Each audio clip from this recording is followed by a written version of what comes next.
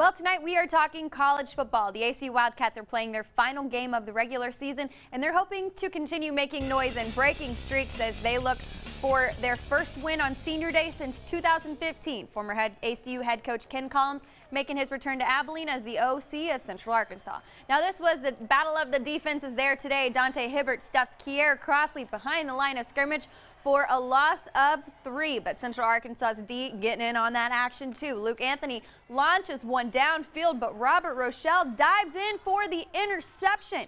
The Bears go 3 and out, but on the punt, ACU's Josh Fink muffs the return, and Central Arkansas recovers in the red zone. The Bears would kick a field goal off the turnover, making it 3-0 ball game in the second. On ACU's next possession, they punch it in on a 3-yard play, 65-yard drive ending in a 35-yard touchdown pass from Luke Anthony to DJ Fuller. The Wildcats take the lead 7-0. Now ACU drops their final game of the season as they lose to UCA 16-7. The Cats finish their year at 6-5, their best since 2014.